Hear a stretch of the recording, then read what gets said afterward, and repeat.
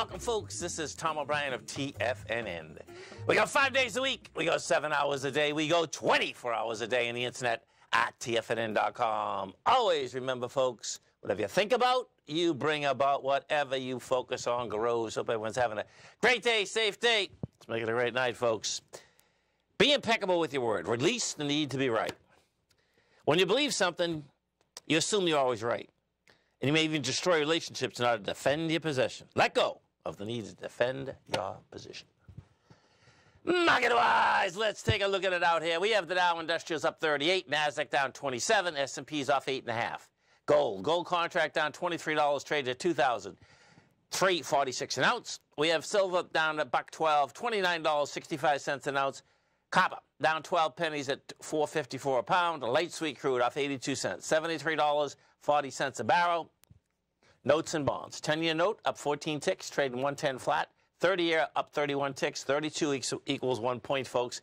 118.19 and King Dollar. King Dollar right now trading down 6 ticks, 104, 133. Euro 108. Yen trading out here at a price point of 154 in the British pound, 127 to 1 US dollar.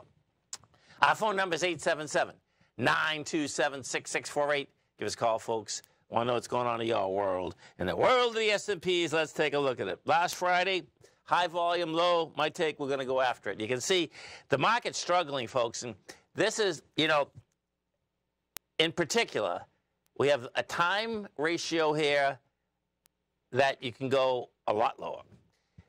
You have the high volume, low. So, number one, that high volume low, to me, we're going to get tested. You know, we had the high volume low. Yeah, it was rebalancing. But the bottom line is that wherever the volume goes, that's where it ends up going. I remember when WorldCom, all these guys were, you know, going BK. They went down dramatically. The market was still up. Guess what? We went down dramatically. Bottom line, on the SPY, that's 518. Right now, you're at 527. We had done 90 million shares there yesterday. You went to a higher high, 46 million. Today you're at 23. We're only going to do like 33. You're not going to hit the high. Same thing in the Qs. We take a look at the Qs. Same setup with the Qs. We have with the Qs out here. You're up 10 cents right now. We had hit on the Qs 443. You're at 453. We had done volume of 55 million. Yesterday you did 32. And today we're not even going to do 32. That's a market that wants lower price. Gold. We take a look at the gold contract out here. Gold's holding the bottom of its range right now. And, you know, they're killing some of these equities, but that's what they do with gold. You can see, okay, we've done 163,000 contracts. You're down 22 bucks. And we've done a lot more than this. We're coming into the bottom of consolidation. Bottom line, the bottom of consolidation, you know, the bottom of the consolidation is actually 2,308. And we've hit 2,335 thus far. We go to the GDX. Let's just take a look at the GDX. You're going to see some volume here, but you're going into volume also. So in the GDX, you get 23 million.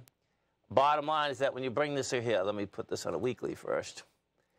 You put this up, and what you're going to see, bottom line, you're coming into huge volume, man. On the weeklies, even at 32,098, we had 180 million shares traded. So that's going to be hard to break down. This is still building cause for higher price. The note and bond market, that's basically higher prices, lower yield. That's where this is coming from. And, you know, it's got to go. And it came down. It came down into strength, going up 2.1 million contracts, big contract volume. Bottom line, this is ready to break the last swing high, which is the 110.09. Right now we're at 110.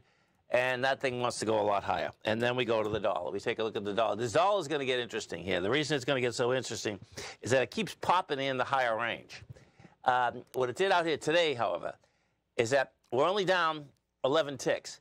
But this does look to me that we finally may get to lower price. Now, what is wild is that you're getting to lower price in the context of a market that still wants lower price. So we'll see where the whole thing goes. I got to show you this video, folks. So over the weekend, Bridget and I, we went out to the Grand Tetons and Yellowstone. So check this out, man. This is crazy. You're going to see, this is, let me put this up. This is This is me jumping off at the Grand Tetons. Rendezvous point is 10,900 feet. So I'm paragliding. Wait till you see this. This, folks, if you ever get a chance to paraglide, do it, period. Don't, just do it. This day here was incredible. The ride was incredible. It was like 20 minutes on the way down. You'll see, you jump right off the mountain. You just straight right out, and then you are in heaven. I mean, you're talking about just incredible type of ride. And it's like, you can do it longer than 20. This guy did it 20 minutes. And you land, you know, these people know what they're doing. That's the real bottom line. You land, and it's well, in my case, it was really safe. And the beauty of being up in the air, like, it's something I always wanted to do. I've dreamed so many times in my sleep of flying, but this is the real deal, man.